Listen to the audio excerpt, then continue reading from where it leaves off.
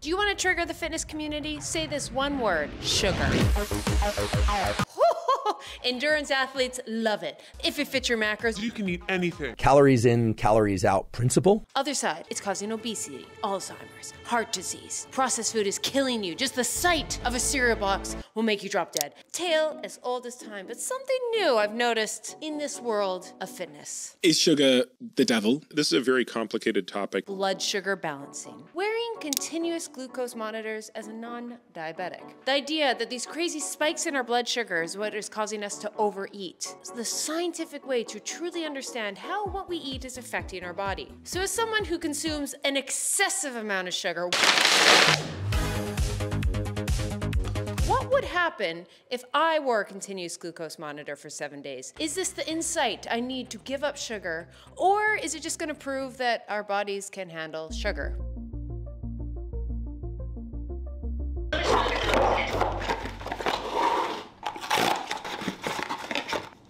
This looks so scary. It's so big. Hygiene.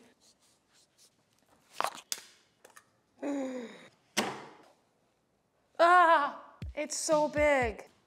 It's like a full needle. Is that gonna be in me the whole time? I mean, you just need to do a little prick, right? I'm gonna vomit.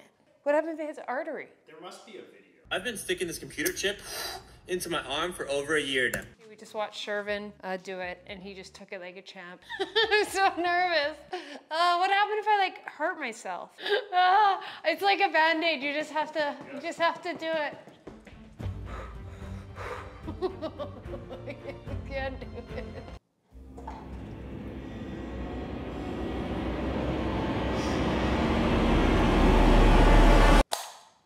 Okay, that was not bad at all. It just felt like a high five. I worked that up way too hard in my head. I just had my morning coffee. First thing, I drink it with milk. Don't come at me, but I'm not biased towards my milk. I'll drink almond, cashew, cow's milk. I just had some with a nut milk, and it just went up too. So that's kind of nice. If this challenge came at my morning coffee, I would just stop it. I'd be, nope, I don't care. I love denial. You know, Kelty, you're at a healthy weight. You have a healthy metabolism. Why would you be interested in doing this? Okay, this is my own personal story. I'm reading Peter Attia's book, Outlive, and he has linked unhealthy metabolism, crazy rise in spikes in blood sugars to heart disease, cancer, and the one that hits home, Alzheimer's. It does run in my family. It's always in the back of my mind that, yeah, you got that, you got that. I just am curious how my own physical and mental health is changed if I do level out my blood sugar. Confession, for the first 2 days of this, I thought there was a metal rod in my arm, so I was even scared to move my arm. Scan complete. Sensor reading. Woo! Turns out that's just for the initial poke. So now in my arm is my CGM. And what all the science bros are recommending is the app Levels, which is what I purchased. It connects to your CGM and is meant to show how your lifestyle choices impact your blood sugar. From exercise, sleep, it connected to all my fancy sleep tech, my different food choices, and it's constantly checking, but at any point in the day I can tap my arm and see my exact reading.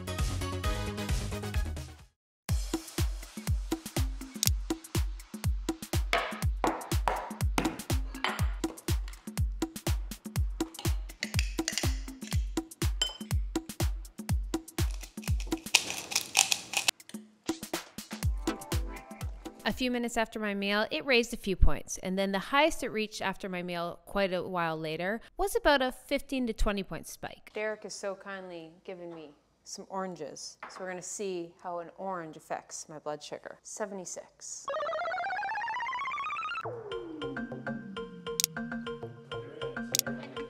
So interesting, I had the orange slice and it's been a little bit, and my glucose has been going down since having the orange slice, and I've just gone every 10 minutes for a bit and it's continued to go down. And why is that? Fiber. And that's why you shouldn't demonize fruit. We tested nature's candy, now let's test real candy. Now for Canadian delicacy, a Wonder Bar. So I just had a little bit of orange, did nothing. So what would a little bit of sugar do? Don't worry, I will make sure to have like a whole bowl of fruit and like a massive chocolate bar. That will come in the video, but baby steps. So shocked no one, I ate a bit of chocolate and my blood sugar went up a little bit. Math.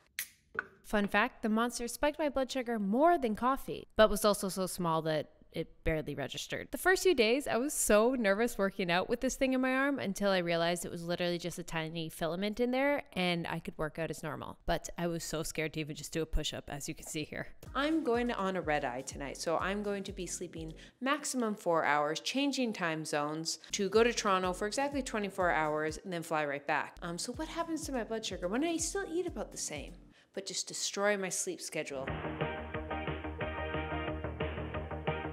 I'm walking on the street I used to live on. It's crazy. I slept 2 hours at home, drove to the airport, slept like 3 hours on the plane. I think all in all, I just slept under 6 hours. Interesting. So this morning, my mind was blown. I was like, oh my god, my blood sugar is so high. right when I woke up from a bad sleep. In the past, I'd always thought like, oh my god, my blood sugar is all over the place after a day of not sleeping. but now it's normal.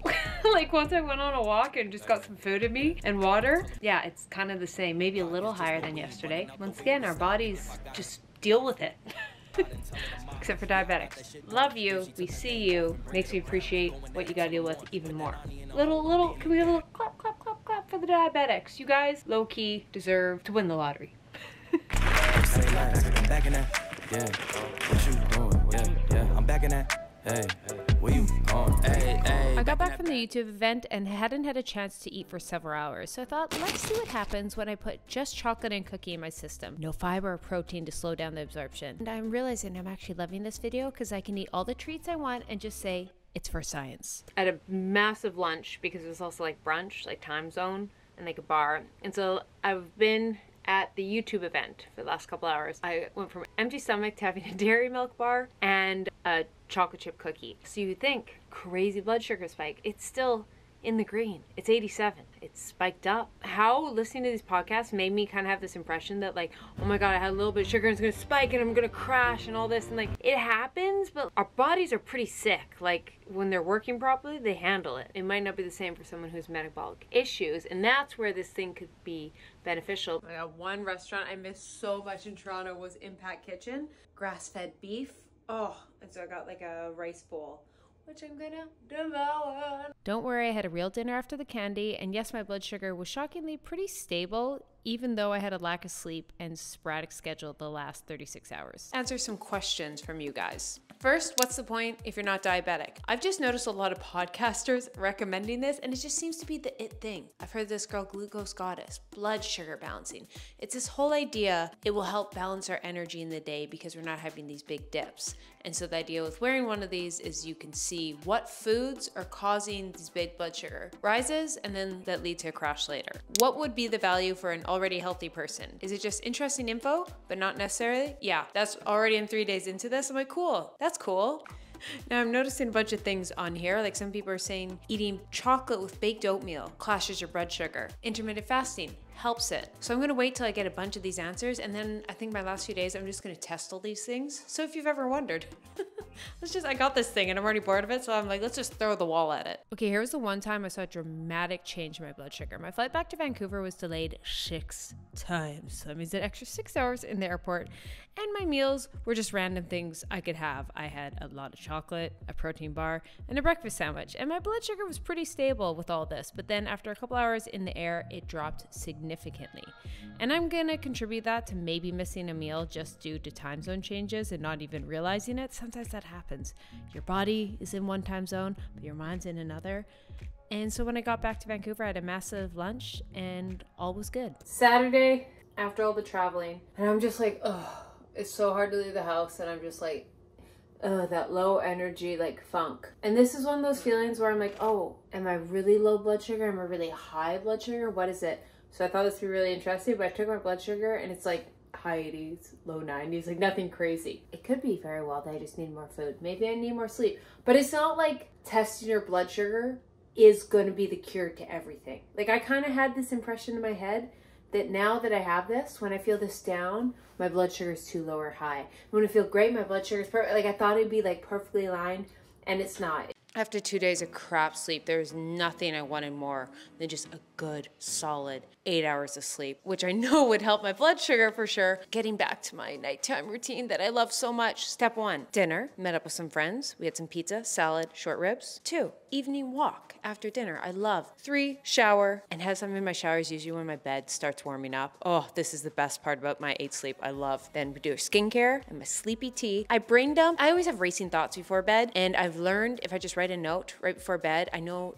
it's there and I can deal with it in the morning. Then I crawl into bed. And my biggest issue is not that I can't sleep. It's that I never wanted to get into bed. The rest of the world is more exciting. So the best thing I could do was just create this bed that was so craveable. Like when I was in Toronto, in that bed, it was a nice bed. It was a nice hotel bed. I don't care. There's no bed on earth I want more than my 8 sleep. When I crawl into bed, it's preheated. So my bed's already felt like I've been in there and it's cozy. Peter Tia, Andrew Huberman, they're all telling us we need a cold room when we sleep, but I don't want to. It has an autopilot that lowers when I'm in bed, so I don't realize it's cold, but it's good for me. And then I have it programmed so it heats back up right before I wake up, so I didn't even realize I was in this cold, which is so good for my health. Tracks my sleep. I know, just like this continuous glucose monitor, tracking isn't for everyone, but for me, it makes me excited to go to bed because it's gamified. I can win my sleep. I've been using it for 6 months and I geek out so much about this thing. Yes, it is a luxury item. Everyone has their own priorities. I don't have a car because if the health people have told us anything, sleep is the foundation to everything. So that is the one thing in life I'm like, okay, splurging on, because I'm like, wow, this is actually gonna let me live longer. I do invest in my sleep. If you want to invest in your sleep, click the link in my bio and get $150 off your 8 sleep pod cover. If there's one word that beats sugar in trendiness, that is Ozempic. Now this is another example about something that was revolutionary for diabetics, and now the general consumer is using it. And this is where I think weight loss is weird and tricky, because there's a line. There's a line. I truly think Ozempic can be an amazing thing for some people who struggle with their weight. It's really easy for someone to say who's perfectly healthy, has a balanced metabolism, and is like, just eat less, move more. This person is battling blood sugar spikes that make it so hard to control how you're eating. Like, just imagine if you're ravenous, you'd fasted for 2 days, and someone's like, mind your portions. No! No, I'm hungry, let me eat. And like, so that's what you don't like realize, you know? And that's why something like Ozempic was so revolutionary for people who are truly battling obesity and their own body is working against them and their mind. And it's so hard to make good choices when your body's screaming at you to make others. And that's why Ozempic has been great for so many people. Same with these, this is actually crazy that this thing is just in my arm and constantly checking my blood sugar. That's so amazing for diabetics. But like anything, diet industry hears there's a way we can make money and tell people they'll lose weight. Oh, they will profit off it. Insert Ozempic for everybody. And now that's where I think I have the issue. I have the issue with people who, guess what? Yeah, who are just taking the easy way out, that they could easily do it on their own. It just takes a little willpower. That's where, but when the people who have chronic disease like obesity, issues with their metabolism and irregular blood sugar, and that's where I think these things are, and they're not a tool for someone who's just trying to lose 5 pounds to get in bikini. And it's really hard to say what's right and what's wrong, but I think the line is, are you doing this because you're trying to become as skinny as possible? Or are you doing this because you're trying to become as healthy as possible?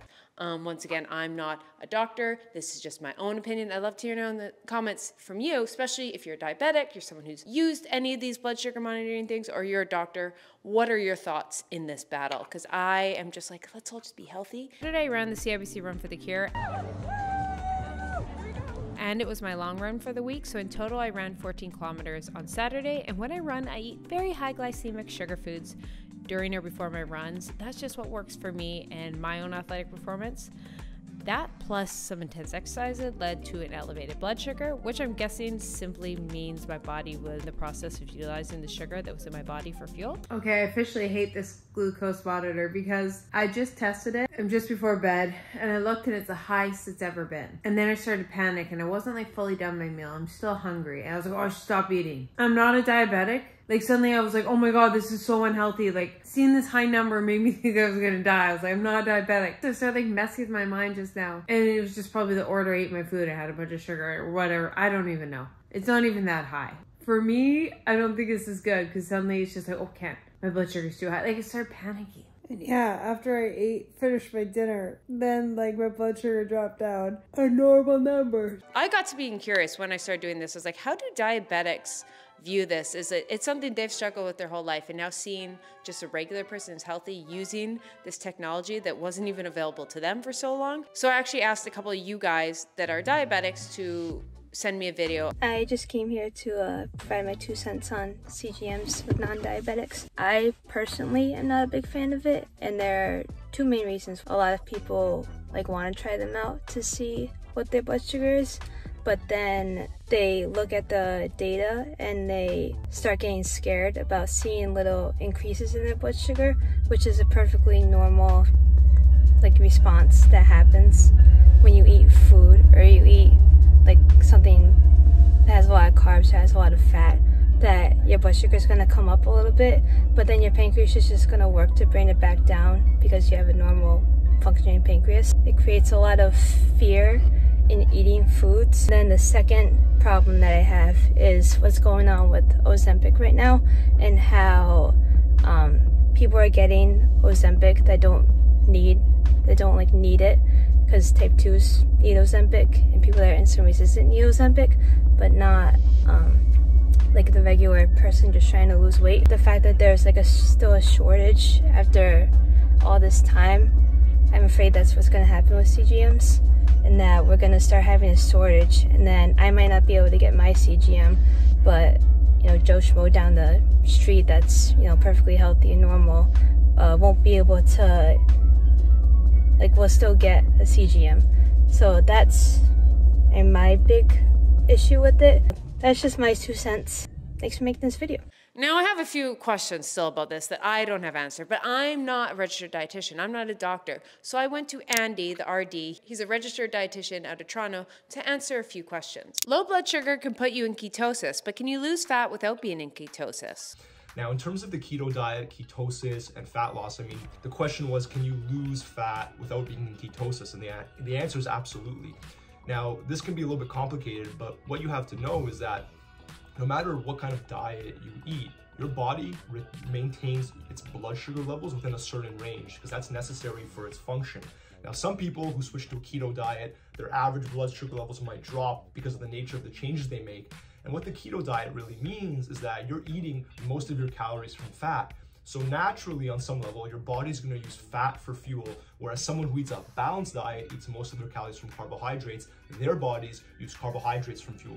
Oh, I don't know how to say this word. Is Betherbrine, berberine safe? Is it nature's Ozempic? So let's talk about the keto diet and also the popular supplement berberine in terms of blood sugar levels. So berberine, first of all, is a pretty well-studied supplement.